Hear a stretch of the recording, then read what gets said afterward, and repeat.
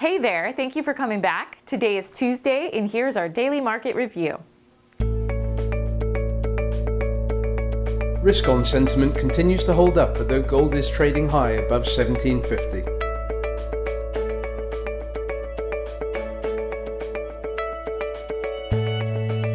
The Euro-US dollar currency pair has been bought, but has so far been unable to break above the upper trend line of its bearish wedge pattern.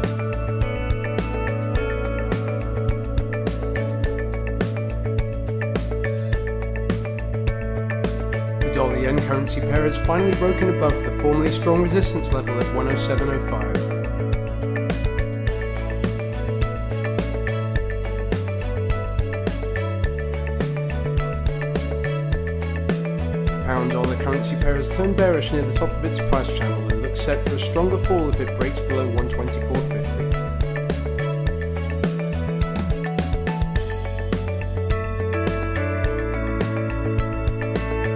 That's all for today. On behalf of the entire Daily Forex team, we wish you a successful trading day.